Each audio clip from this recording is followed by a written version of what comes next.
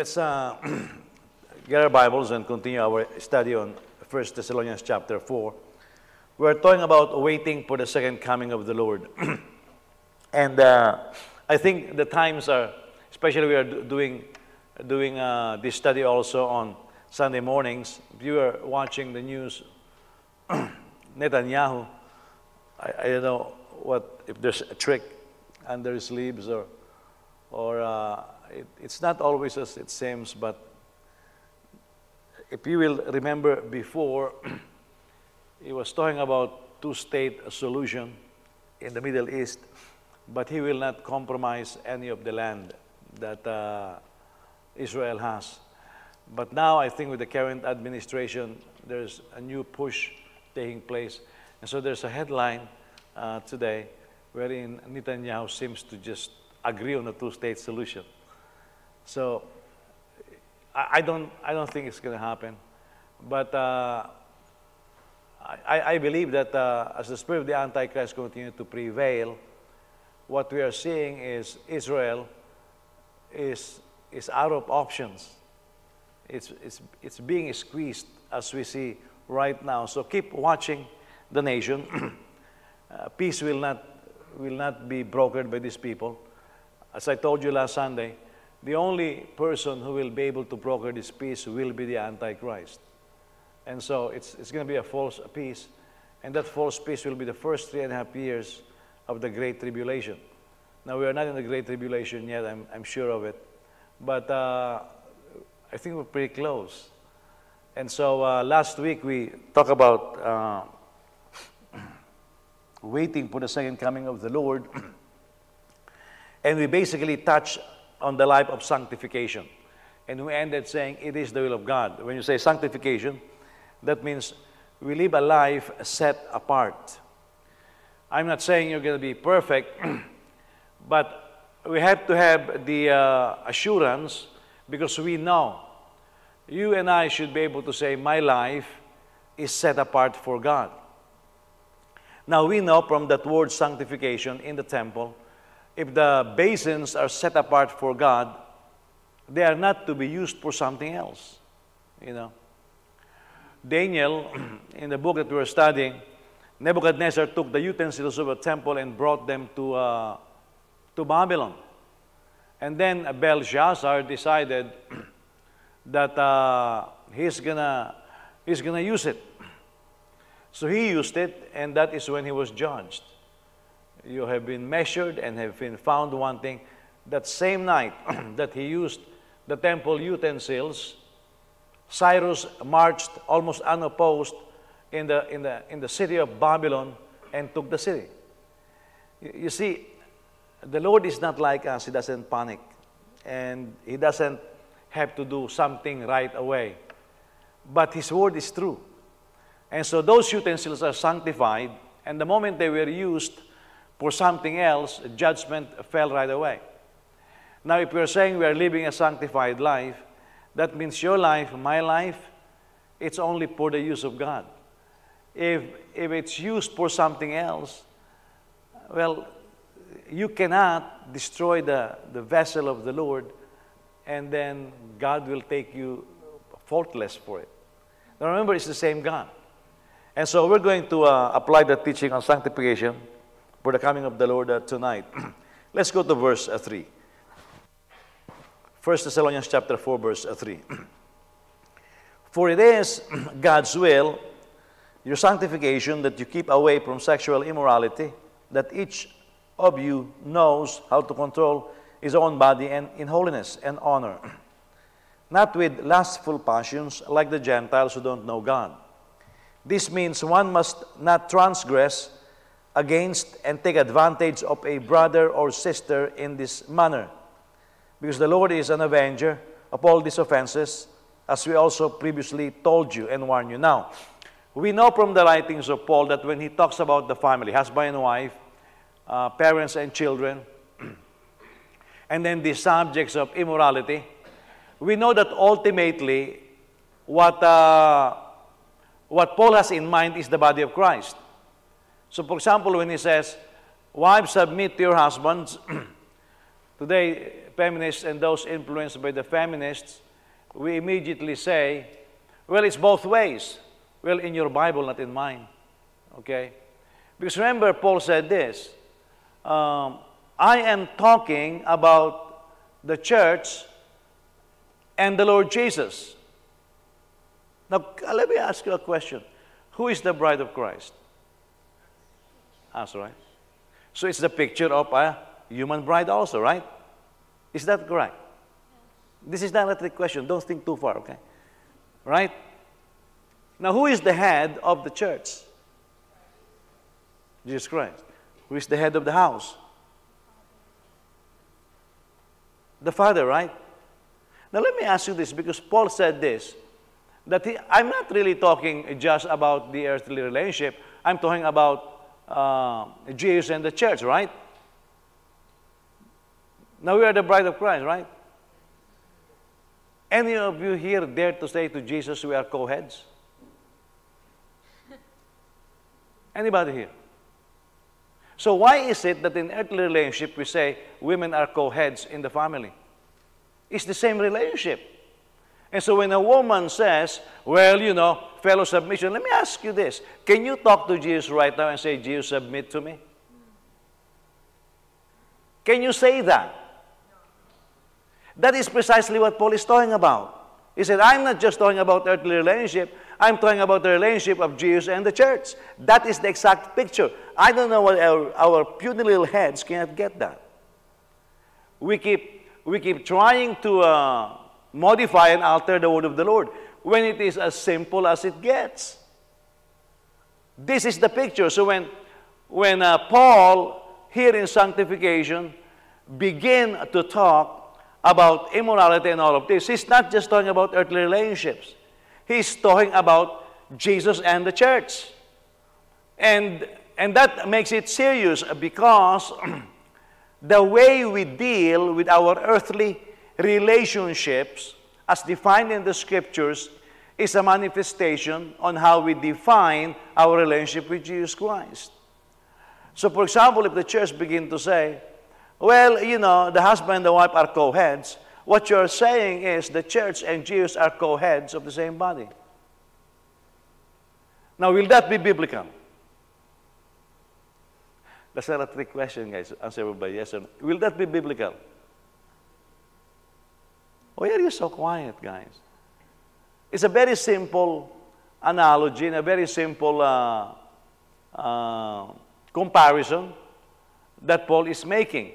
But I think the liberal thoughts and the feminist movement has so influenced even the church that we forget this basic thing, okay?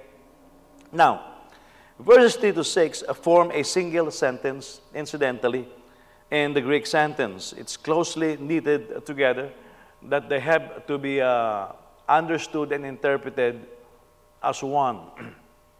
By the way, my previous point, you know, it's true. None of you here will say to Jesus, we are co-heads. No, none of us will do that. And yet we dare, in human relationship, says that the wife is a co-head with the husband. What Bible are you reading? You know, that is just not there. You have been influenced by liberal feminist philosophy, but that is not the Bible. Again, I will not dare tell Jesus, submit to me. So why will a wife tell the husband, submit to me? That's the same relationship that Paul is comparing. Is that clear or is it not? Maybe I should say, sila. Sila na mag-isip.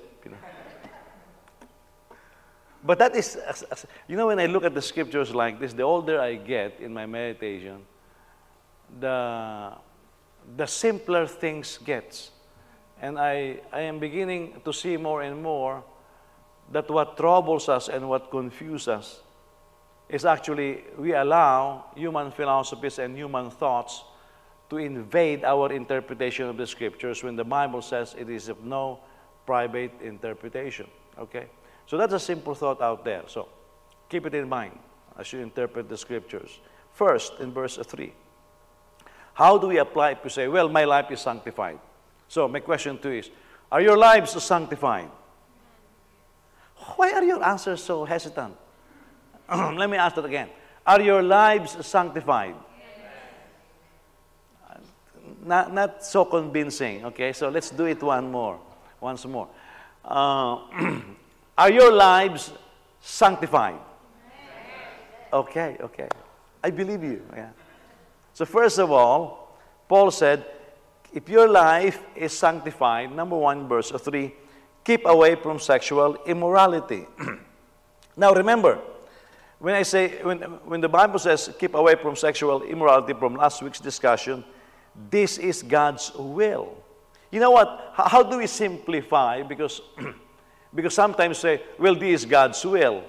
We immediately say, did you fast about it? Did you study the scriptures for 5 years?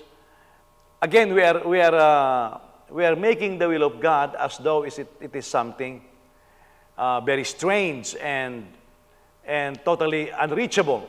So let's put it in ground zero, okay? Let's put it in human level where the rubber meets the road. When you say, this is what I will, what you are saying is, this is what I want, and this is what I desire. So when you say, this is God's will, it is equivalent to saying, this is what God wants. This is what He desires. Simplify it like that. So if you look at the heart of God and say, what is His desire? That we live sanctified life. How? Number 1, we should keep away from sexual immorality. I told you last week that in Christianity, expectation about this thing is very clear. You don't have to second guess nor wonder about what God wants, okay? Sexual fidelity is expected from both male and female. Jesus is committed to the church. There are no 2 churches. There's only one church, one bride. Jesus is committed to it, so we are supposed to be committed to it also.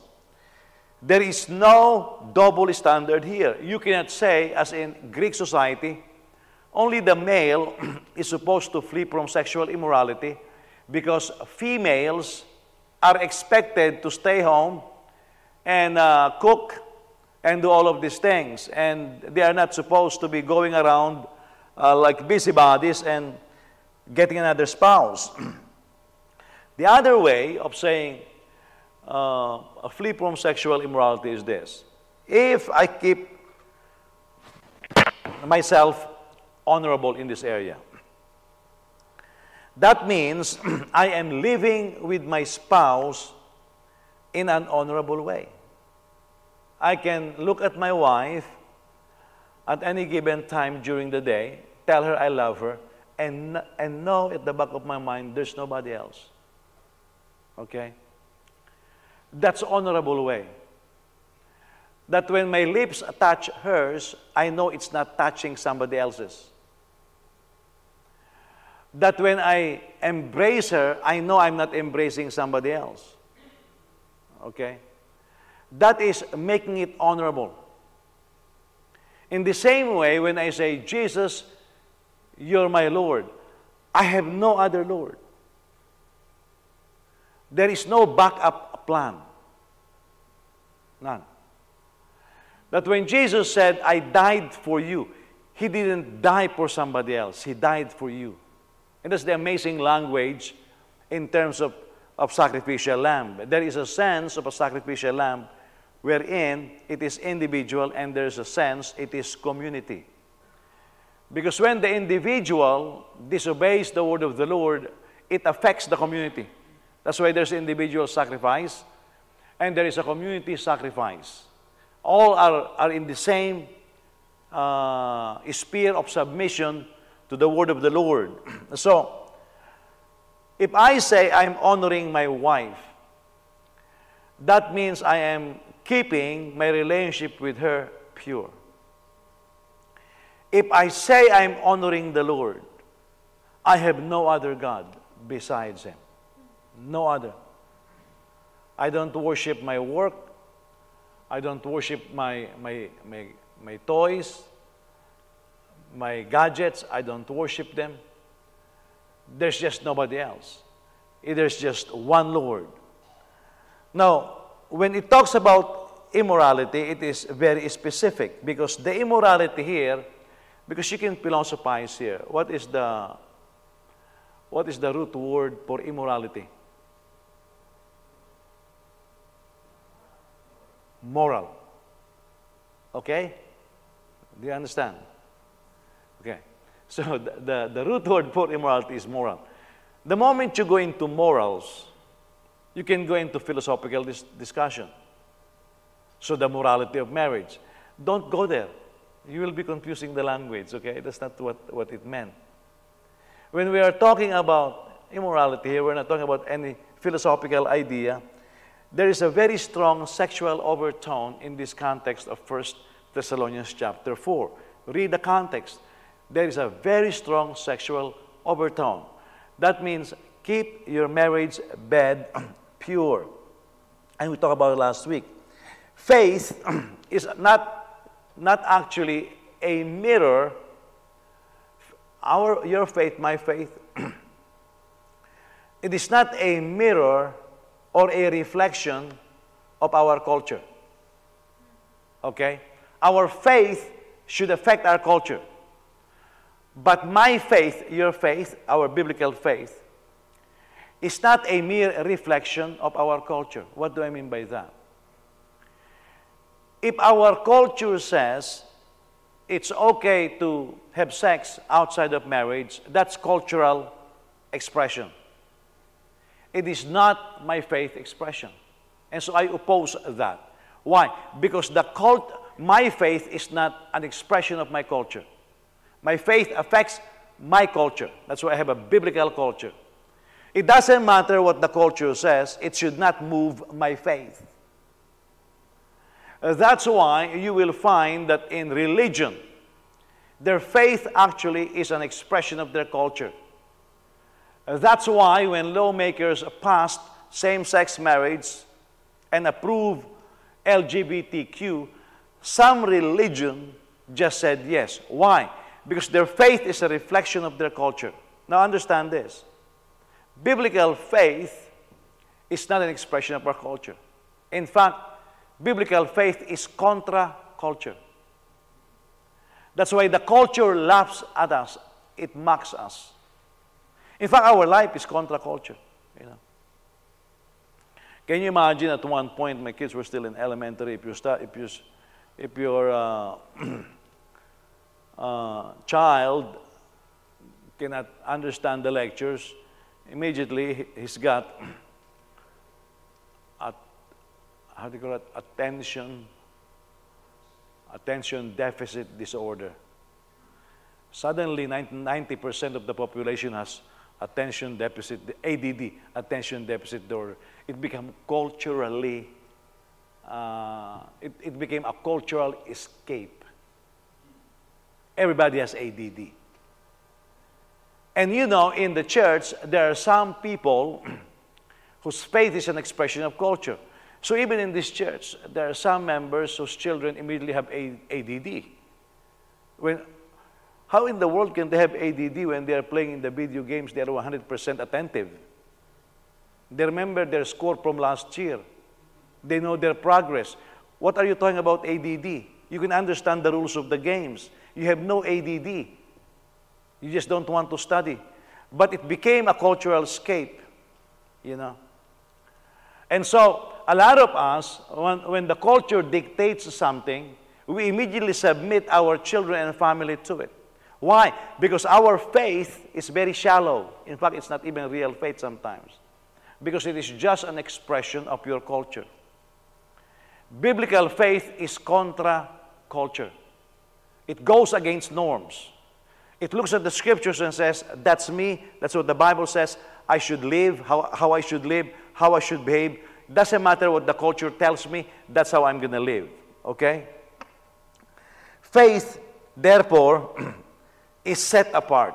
It is sanctified. That's what sets me apart, what I believe. That's why you look at the Muslim world, you wonder, why they are very willing to have themselves martyred. They call it martyred. They are attacking, but they call themselves martyred. It's because that's part of their faith. The faith of the Muslim is their culture. And so they are willing to throw themselves in the fires of death and be claimed for as long as they're going to die as martyrs, because it's one of the highest honor that they have to die as a martyr. And so they throw themselves like that. Their faith is an expression of their culture. Second, so first is keep away from sexual immorality. Again, the expression is the comparison with our relationship with God. There is no other God before me. Very simple. If I will apply that to marriage, I can say, and there should be no other man before me. That's the expression. That makes it simple, you know. There should be no other man before me. God is saying there should be no other God before me. Okay? Second is control your own body in holiness and honor, not with lustful passions like the Gentiles who don't know God. That's verses 4 to 5. Now, this is a very interesting passage. In the Revised Standard Versions, it's one of the better translations, actually. I think better than King James. But it translates this differently. Each one of you know how to take a wife for himself.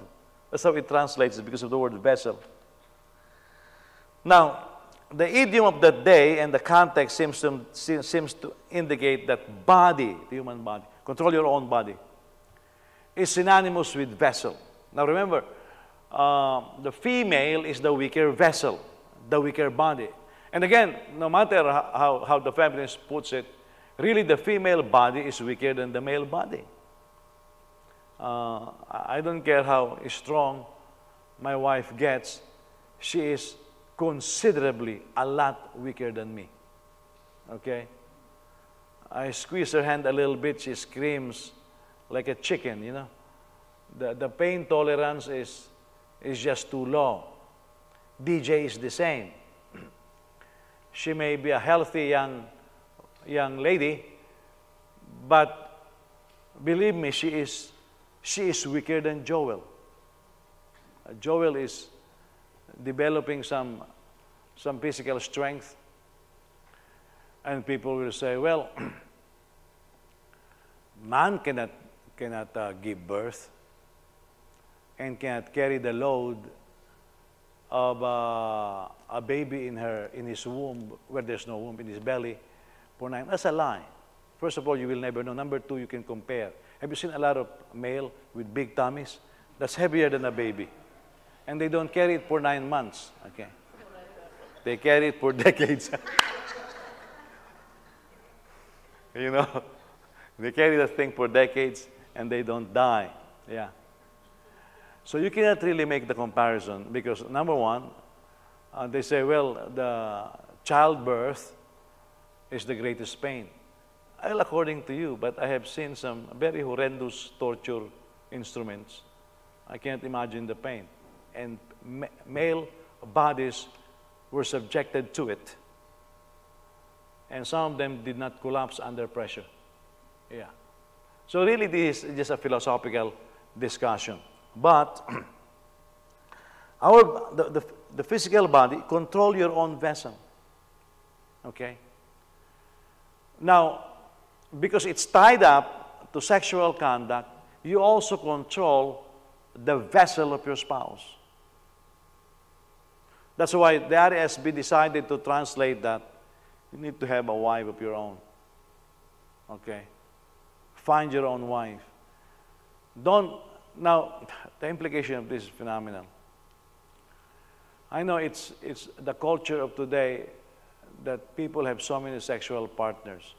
That is prohibited. Paul is saying, you want to have sex? Find yourself a wife. Don't jump around. That's why I'm saying, really it's more biblical. There is no dating in the scriptures, by the way. Dating is a modern phenomena. There is no more courtship. I like it when there was courtship because there is knowledge, there's getting to know each other. No more now, just sex altogether. Well, here, we are prohibited from having sexual immorality. You want to have sex? Get married. That's what Paul meant in Corinthians when he said, it is better to get married than burn. Okay? Now, some people want a free sex. That is prohibited.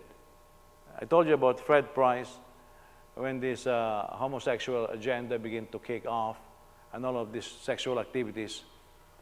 He knew that his worship team, his choir, he knew they will lie. You know, parents, you know when your children will lie. I know when congregation will lie. So Fred Price knew that. So when news is spread that is being exercised in the church, he doesn't want to be condemning to anybody, so he gathered the whole worship team, and he's got a rather large worship team, and all of his choir. I don't know how many hundreds, perhaps a couple of hundreds.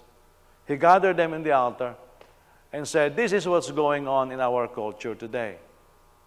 You know, and he itemized the sexual sins. And he said this, he said, listen, I am not going to ask any of you if you are guilty of this. It is your responsibility to repent. He said, I'm not going to ask you. But he said, because it has come to my knowledge, I'm going to hold you under a covenant that from this hour on, you will not participate in any of this. And he made them sign. And he said this, and I'm binding all of you under a curse. If from this hour on you violate this, I am asking the Lord to put you under a curse. He said, but I will not ask you about your activities prior to this. I'm not going to go into that. So that's what happened. You know, and I can tell you stories of what happened after that, those who wink at it. And then his son, who replaced him as senior pastor, they elevated him as an apostle of the church, committed adultery. Mind you, in public, Fred Price stood up and said, from now on, my son will not be preaching. He will sit in front for 2 years. He's not allowed to sit at the back. He will sit in front for 2 years. He will listen to the teaching of the Word of God. He is not allowed to have any ministry. Just remove, in front of everybody. And then he had his son to stand up and apologize, repent to the whole church. Yeah. That's what happened. Now, we are talking about the second coming of the Lord. Jesus will return to a church without spot or wrinkle. Okay. I know because of promiscuity and acceptability of the sexual revolution, which started in the 60s and now had spilled over to our days and had become very acceptable. Paul made a comparison. The Gentiles do this because they don't know God. What Paul is saying is this: if you start behaving like this, you are equivalent to a Gentile. You are equivalent to a person who doesn't know God. I don't behave like that because I know God. There is no other woman before me because I know God. I don't sleep around because I know God. You know. So I told my kids, you date, you must be ready to get married tomorrow. Yeah. That's why I give permission to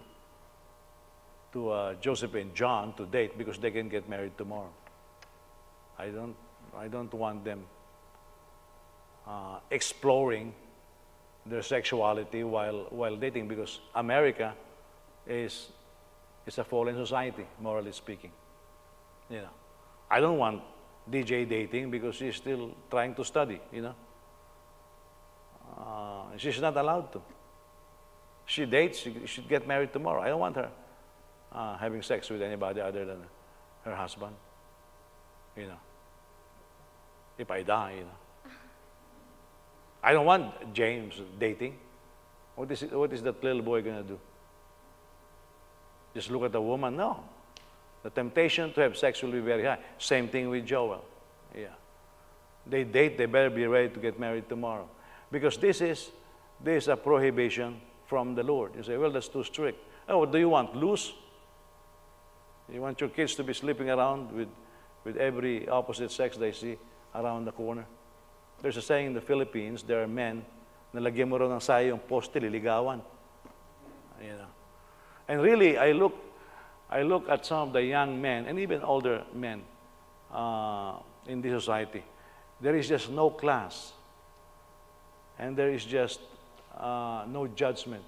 You look at this man, what in the world are you doing dating that, I don't know if it's a girl or a boy, you know? Have you seen how people today choose their partners? They are not physically blind, but they might as well be. You know, if you will not be culturally sensitive, you will say, who is that ape that you are dating? You know, some of these people that you date, you look around, they don't even know how to put their belts on. Their pants are falling down and their underwear is showing up. What kind of individual is that? You know?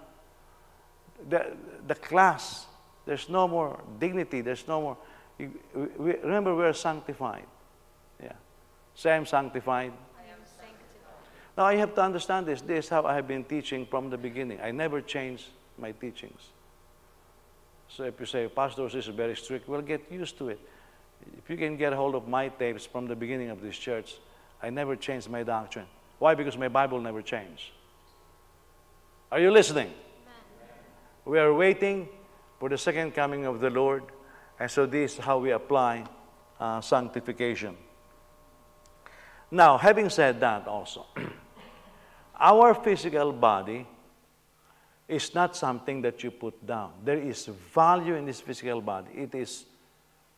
It is so valuable to God that when He created Adam, He decided He will not just speak the word. Rather, in human terms, He will get His hands dirty. How do you know your hands are dirty? It gets dirt. Okay? He took dirt from the ground and fashioned it Himself. That's how valuable the human body is. It is so valuable that after the fall, it starts aging. And God says, I didn't design it that way. And so He devised a plan that the coming of the Lord, you and I who believe, will have our bodies changed. It will be what you call as glorified body. Now, the original body is different. The original body is not glorified, but it has put on glory cloth. That's why it should not, without sin, it's not supposed to die. Now, God gave us God is going to give us a better body than that of Adam. Adam's body is not glorified. It's not supposed to be glorified. It just have a glory clothing. We are not just going to have a glory clothing at the coming of the Lord. Our body is going to be glorified. And we're going to put on white clothes. I don't know if it's one piece or I don't know how it's going to look like, you know. But it's a picture of holiness. But our body, this body itself will not put on a glory clothing. This will be glorified. This is how valuable the human body is. But the modern man had put, it's just flesh, they say. It's just dust. No, it's not just dust. It's fashioned after the image of God. The Gentiles are the ones who ignore the sanctity of the human body. Now, having said that, I'm not going to say something that I don't find in the Scriptures. So some are left open. But going back to the Old Testament, that's why even putting tattoo is prohibited in the Old Testament. Yeah. Why? Because it is already good as God designed it. Now I know that a lot of worship leaders now, I go to some seminars and the worship leaders have tattoo in their neck. what are they doing? They're copying the world. I don't understand why even worship leaders copy the world. Yeah. So you got born again, and the Lord glorified your body. Do you think those tattoos will stay there? Normally it's glorified. What do you think? Why will it not stay there? Simple. I'll go back to what I said earlier. God doesn't want it. If He doesn't want it then, why will He want it now? Really, this is a simple deduction that you can do yourself. Anything that God doesn't want, He will remove. So if He doesn't want it then, why will He want it now? But I know it's, now if you have a tattoo, I'm not going to say bless your body. I'm just saying you have it. But I'm telling you, in the scriptures, God doesn't want it. Yeah. Show me in the scriptures that He wants it. If I'm going to have a tattoo, perhaps I'm going to put Anne's face in my chest. But God doesn't want it, you know. Because most tattoos right now are actually fake. So, but God doesn't want it. Some put Superman. You really believe you are Superman? You can't even overcome sin. You call yourself Superman? Shame on you.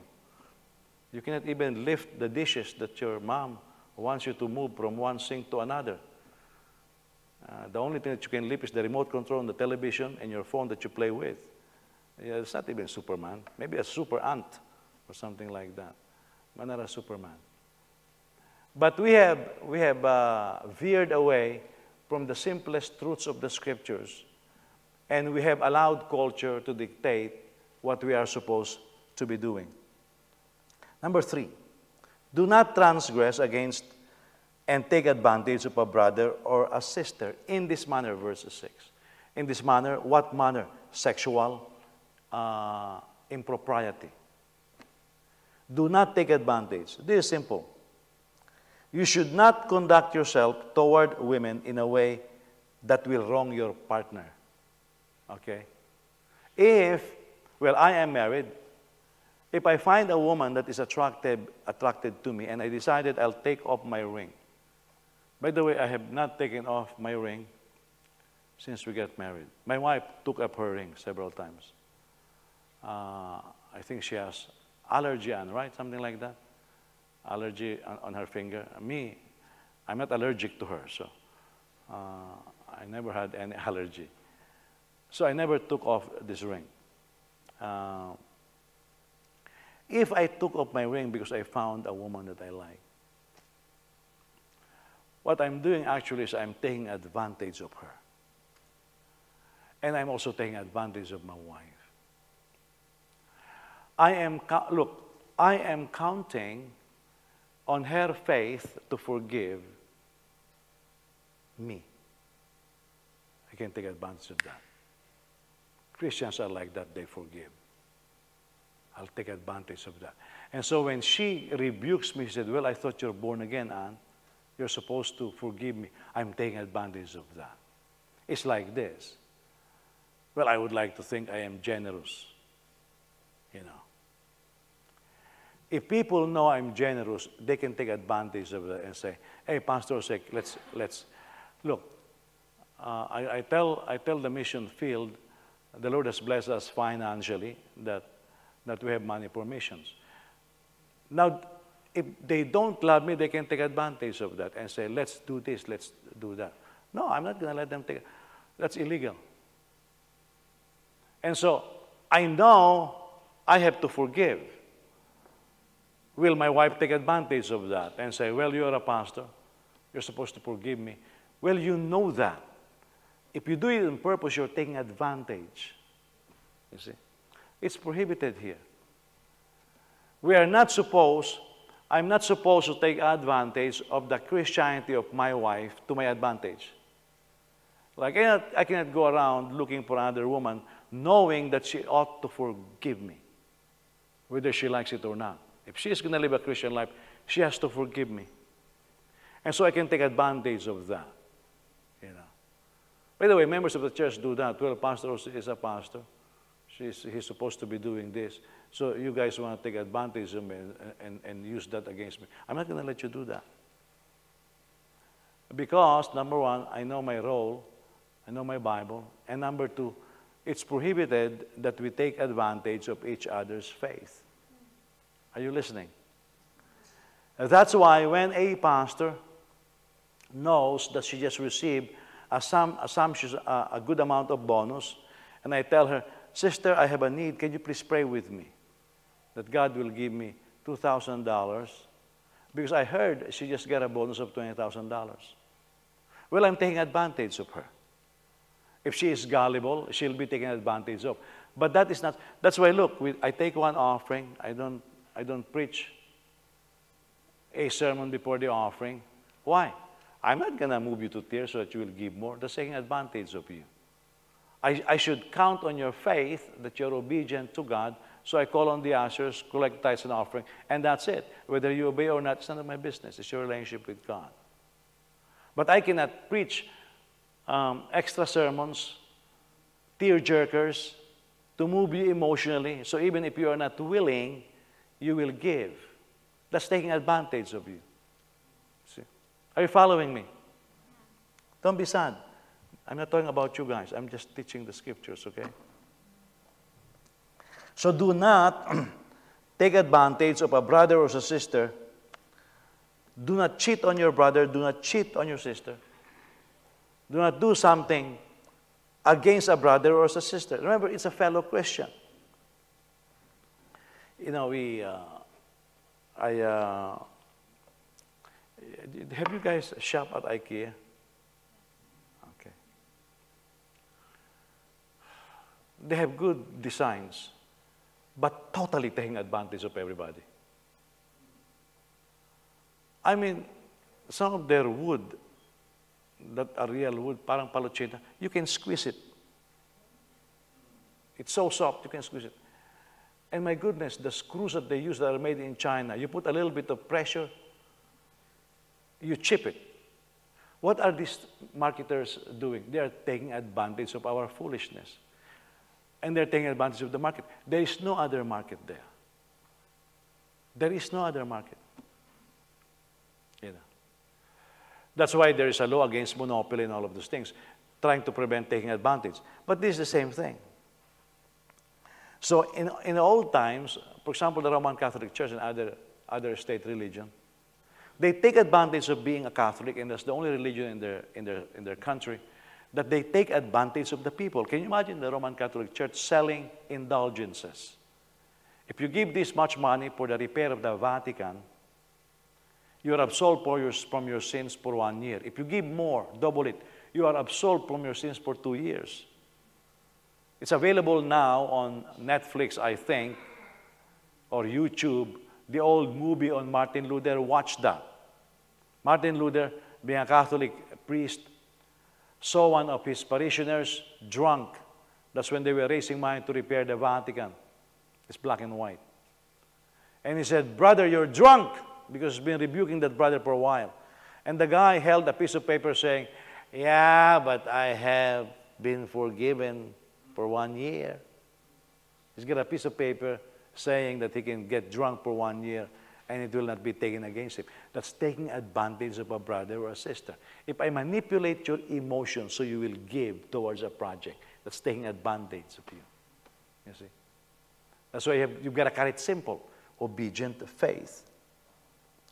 Do not also violate the sensibilities of other human beings. This practice, if you take advantage, suggests from the language of Paul that you're making yourself less than human. Because in other writing, he says, worse than infidel. Okay? Number 4. Let's talk about reasons for the call to sanctify self. Number 1, because God will avenge these things. Now again, the context is on sexual immorality. If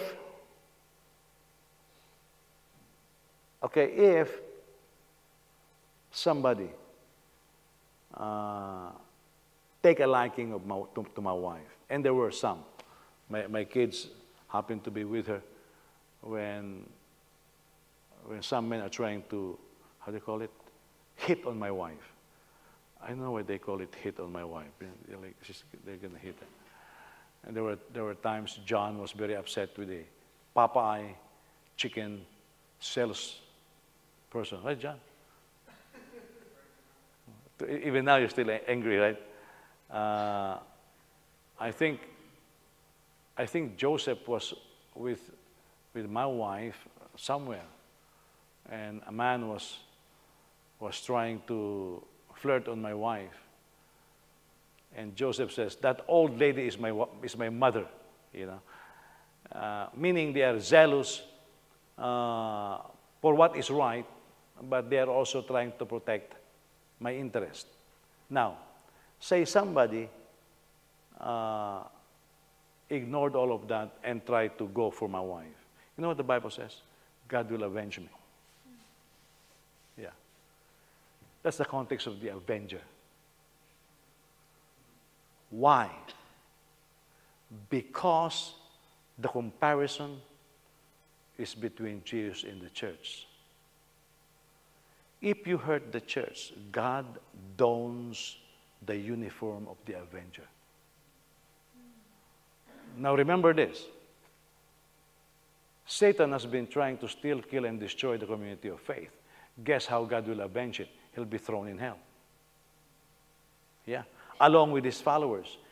So anybody who offends the church, listen to this, anybody who tries to destroy the church, look, anybody who spread bad rumors against any church, just with the evil intent of destroying it, God says, I'm the avenger. That's the ultimate message there. He will not stay silent.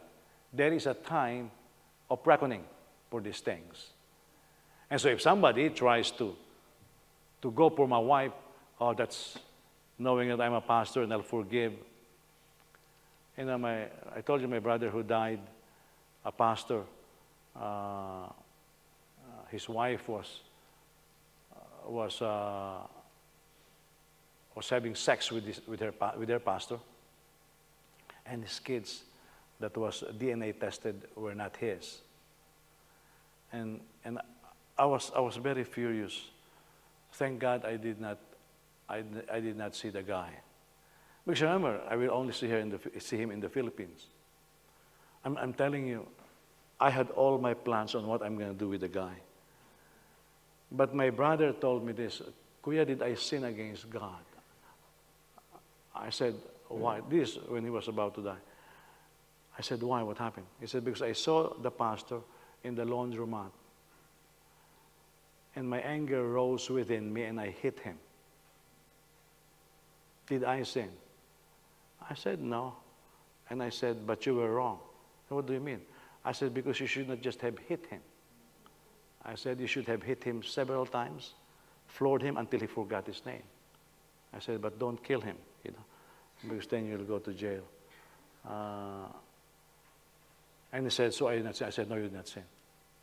I said, without thinking much, I said, no, you did not sin. Yeah. But here, God is the avenger. Everything that is happening in America right now, the changing of partners and all of these things, God doesn't look at it kindly. The American law may approve it, but God is listening to the cry of every wife and every husband that has been taken advantage of. And this is the message from the Lord. I am the avenger. I will avenge you. Are you listening? Now, rejection of this message is equal to rejecting God. Why? Because He is the one who gives the Holy Spirit. Remember, the church is not a democracy. I know why people keep saying, let's vote on this. No, the church will never be a democracy. It is a theocracy. Okay? When you force democracy in a church, when it's run by a committee, that's what ruins it. Okay? Because God will never speak to a committee. He speaks to his man. Okay? It's just like in a family. God had blessed me to be the head of my house because I'm the man. And God basically leads me on how I should conduct the affairs. Can you imagine if I deliberated on everything with my wife? Minor things I deliberate with my wife. But things that will determine the direction of our family, no deliberation. Yeah. The little things, what is the color of the paint in the house? Who in the world cares about that? Before I was deliberating it with my wife, now I don't even care. Let her make a decision. What furniture will we buy? That's puny. That's nothing to me. Okay? It annoys me when she buys things I don't like, but that's really very elementary. But major things, you know. If my wife planned on bringing my kids to a gathering where an extended family is involved with homosexual marriage, I told my wife, don't you dare. And I told my kids, you can disobey your mother. They drag you to a party where same-sex marriage is present, where adulterers is glorified. I said, say no to your mother. I don't care if she screams at you, you disobey her. That's my law. That's in the scriptures. Minor things, she can decide. You know, what telephone provider, she can do that. But in terms of eternity, I lead. In terms of what matters for eternity, I lead. Okay? And I told my kids this also, and my wife, if you see me doing something that is opposite of faith, then you can disregard my authority. You can disobey me also. That's the parameters. Why? Because there is heaven and there is hell. And it matters where we spend our eternity. Amen? Okay. So, the church is a theocracy. That's why we seek God's face. If it's not a theocracy, why in the world did we say, Lord, show us your will? And after we say, show us your will, we vote on something. It's just contradictory, you know. But that's why we seek God's face, show us your will. And He will make His will clearer to us. Our behavior or conduct is not going to be determined by majority vote. Like, for example, there is not going to be any vote in this church whether we will approve same-sex marriage or not. There will not be any vote. Putting that in the Constitution and bylaws, we voted on it because of the legal thing. But my wife will tell you this, years ago when we voted on it, if the church voted to approve homosexual lifestyle, before the service that night, I told my wife, if by any chance there is a devil's influence in the church and it is rejected, that we will not put in the Constitution. My wife knows this, and only the two of us knows this. My kids doesn't know that. If that was not approved, that put in the Constitution, I will resign that night. I told my wife I cannot pastor a church like that. So I told my wife, we're going to put it in the Constitution. But I said, Anne, are you ready for this? She said, what do you mean? I said, because if it's not approved, I am out by tonight. Because it's not subject to deliberation. Yeah, not subject to deliberation. There are just some things that are very clear in the scriptures that we cannot violate. Your vote doesn't count. My opinion doesn't count. It's only the word of the Lord that counts. You know. That's why my wife struggles sometimes. How come my kids, she will say, I tell them to do this, they will not listen. I told my wife, it's your doing. I said, do you ever see me beg my kids? No, I tell them, throw the trash, throw it now. You mean now, Papa? Why? You mean tomorrow? There are certain things that are not negotiable as far as authority is concerned. I said, you want to deliberate? Enjoy yourself. I just don't deliberate. You know. Now, that may sound strange because we are living in a fallen society. God is the only one who knows how we should live. That's why He redeemed us from our old lifestyle. It stinks. It leads us to hell. That's a foul lifestyle. That's why Jesus was sent to redeem us. Now remember this. We were redeemed from that lifestyle. Why are we trying to go back to it? He is the only one, God is the only one, who determines the nature of holiness. He defines holiness. He implements holiness. He exemplifies holiness. No other human being can teach us holiness. I cannot even teach you that. I can only relate to you what God says. Because if I will be the standard of holiness, we will not go to heaven. If we will use our culture as the standard of holiness, it will just fail. Holiness is determined, mandated by God. And if in faith we make a decision, my life is sanctified, then He provides the strength. He provides the testings. He provides everything that will help us to live godly lives. Amen? Remember, Jesus is coming back again. Sooner than you think. And I think we should always pray like John in the book of Revelation. Even so come quickly, Lord Jesus. Amen. I'm ready. If Jesus wants to return right now, I am on 100%. There is absolutely nothing. I'm not going to say, wait for 1 week, Lord, I'm going to sell all my tools. Forget those tools. You know, forget them. There's nothing on earth that's going to hold me down. He tells me time to go home. I'm ready. I'm ready. You know. Hallelujah. Are you ready? Amen. Praise God. Let's all stand.